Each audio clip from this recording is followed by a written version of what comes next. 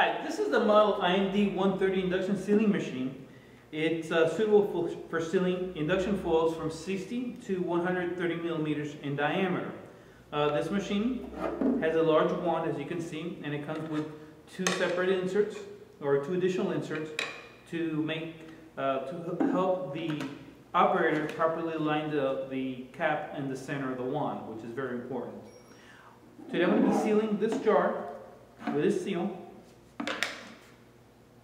And from prior experience, I know that's going to take longer than the standard 1.5 seconds a machine sets to when you first turn the machine on.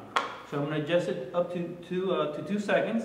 First, I'm going to move the tenths of seconds to 0, and then I'm going to raise the seconds up to 2. Now, when placing the cap on the jar, you got to make sure that it's properly seated, so that the pressure applied is sufficient, so when the adhesive is activated by the temperature, that it properly seats onto the rim of the bottle. I'm going to go ahead and center my wand and hit the cycle start switch, wait for it to count down, and once it finishes, you're going to feel that the top of the cap is warm.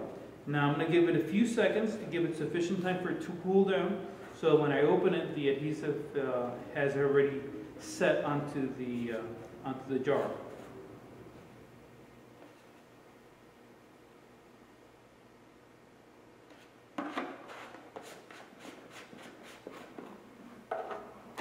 As you can see, that's a very good seal, and it's properly sealed.